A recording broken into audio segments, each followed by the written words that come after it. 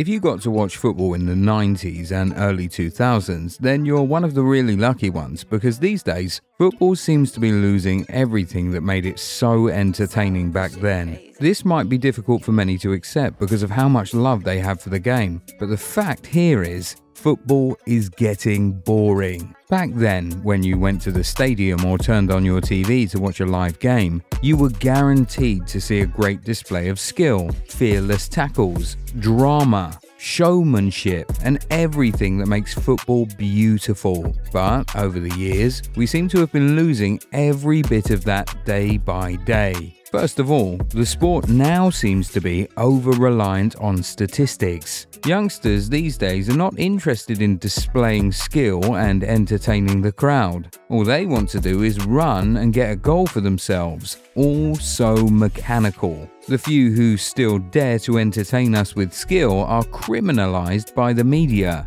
We saw what the English media did to Anthony and Richarlison for showboating. We seem to have all forgotten that it was these skills that made many of us fall in love with the sport back when we watched the likes of Ronaldinho and JJ Okocha play.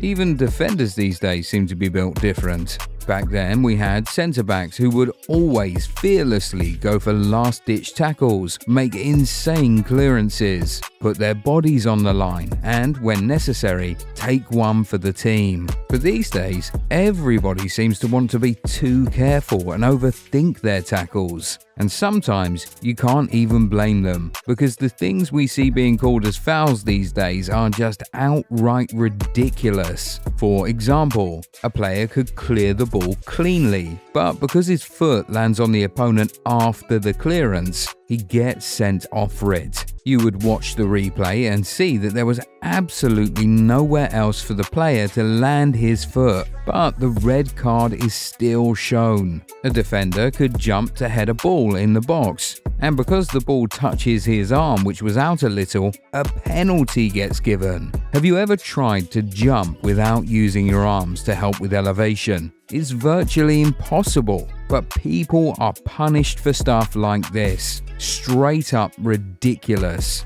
We've even seen 50-50 tackles being blown as fouls and even penalties. A perfect example is Salazou's tackle on Ronaldo at the World Cup. Weird decisions like these continue to be given, and that's why defenders have become more and more careful, making the game generally more mechanical and therefore more boring by the day. Even the goalkeepers are not exempt. We'll admit that there are more sweeper keepers in this generation than there were back then, and yes, seeing a keeper run out of his box to try and make a tackle or clearance is exhilarating, but that's just about it. If you ask the keepers right now, they'd tell you that the evolution of the laws of the game has stifled them so much. For example, they're now required to remain on the goal line when a penalty is taken. However, the penalty taker can do whatever they want, be it a staggered run or the hop, skip and jump. Now, how is that fair? On top of all that, IFAB just recently announced that from next season, mind games are basically banned from football. From the 1st of July 2023, goalkeepers would no longer be able to get into the players' heads via the legal means that were hitherto available to them. They can no longer try to distract the player or delay the kick. Hell, they can't even touch the goalposts anymore.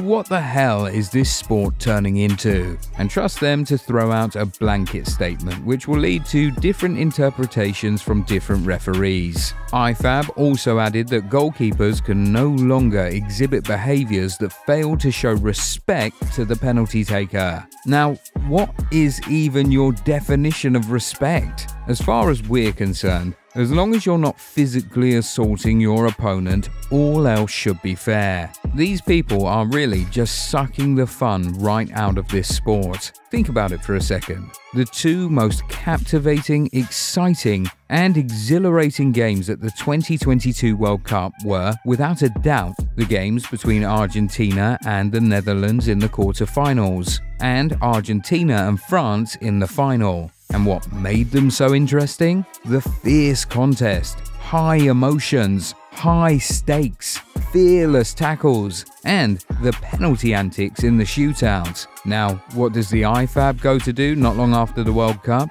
They take away one of the main things that made those games so very enjoyable to watch, so they can make the game even more mechanical than it already is. And this is a slippery slope. They told goalkeepers to remain on their lines yesterday, tell them not to attempt any mind games today. What will they do tomorrow? Tell them it's illegal to come out of their box at any point in time in the game? It might sound ridiculous to think about now, but many of these rules that are governing the game right now sounded utterly ridiculous 20 years ago. And let's not even talk about VAR. That one is just sucking the lifeblood out of football with each passing day. There's no longer drama. The brawls between players that we all used to live for back in the day are now in short supply because, Big Brother is watching. Also, attacking players no longer want to stay on their feet in the box. One slight touch and they fall like a pack of cards because they know that VAR knows just how to blow things out of proportion. Everything looks much more intense in slow-mo. We all know this. Even unintentional handballs are blown as penalties these days because, again,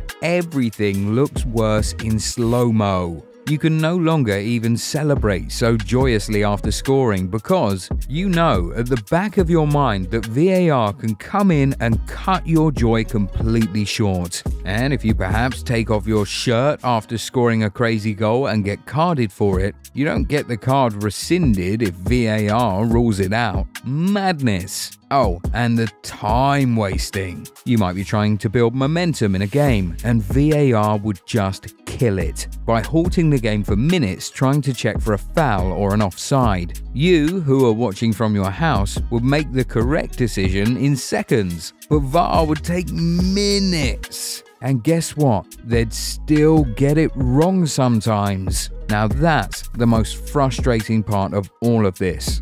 It's bad enough that VAR is sucking the drama and entertainment right out of the sport, but they get the decisions wrong too many times. We made a video about the 10 biggest VAR blunders in football. Go check it out and see just how ridiculous it gets. I mean, if you're going to bring technology into football, which will potentially make the game more boring and mechanical, the least you can do is make sure it's perfect. VAR has failed to solve the one problem it was brought in to solve, but we're still suffering the many negative effects of its introduction. Fans are just losing on all fronts right now. And to be brutally honest, VAR's not even the only technology that's ruining the sport. Social media is too. These days, fans seem to only want to watch football for the purpose of bantering on social media. Fans are no longer patient with players, coaches, or rebuilding processes. Rashford had one bad season, and United fans wanted him out immediately. Arteta didn't hit the ground running at Arsenal, and fans immediately started calling for his head. Now, these guys have managed to turn things around at their respective clubs, but fans still haven't learned anything. Ansu Fati is having one bad season at Barcelona and the fans want him sold immediately. Mount is having a bad season at Chelsea and the fans are pretty much driving him out of the club. And bear in mind that these guys are products of the club's academies, so it's not even like money was spent on them. This is not what football is about. It has never been. Fans now seem to only want instant success so they can have something to banter about on social media. We no longer watch the game to enjoy it. We read the stats to have talking points. Hence why 007 is a big thing on football Twitter. But surely the fans are not as guilty as the football executives. With the over-commercialization of football and football players since the turn of the century, gaps in the quality between the rich and the not-so-rich clubs continues to widen. How can Bundesliga clubs compete with Bayern when they buy their best players and even their coaches every season? As this gap in quality continues to widen, the quality of games between clubs on either end of the spectrum will continue to drop. So, is football getting boring? We'll say a big yes to that, but you're free to disagree with us. Go ahead and make your case in the comments. We're actually open to our minds being changed. If you agree with us though, you can go ahead and help us with more reasons in the comments. If you enjoyed this video, give it a thumbs up and subscribe to the channel. Also, turn on the bell notification so you never miss out on new content. We'll catch you in the next one. Bye!